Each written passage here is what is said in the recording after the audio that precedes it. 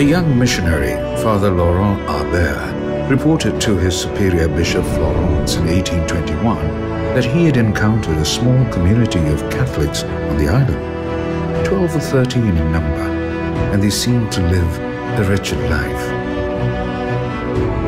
Father Imbert recommended that a missionary presence be established on the island.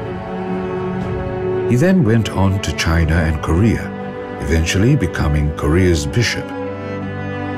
Just at that time in Korea, there was a severe persecution of Christians. The rulers in Korea made a deal.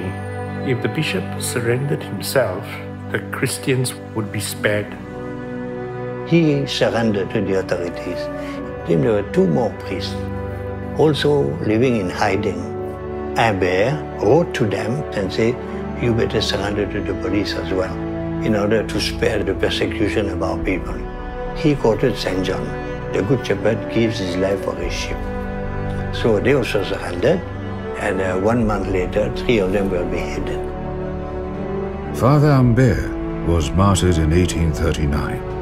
That very same year, a young 26-year-old by the name of Father Jean-Marie Burrell landed on Singapore's shores.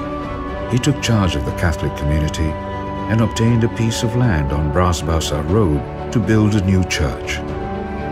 When Burrell started building the church, he and Bishop Bouchot chose the name of Good Shepherd in memory of Bishop Imbert. So the church in Singapore has been connected with someone who gave their life for Christ.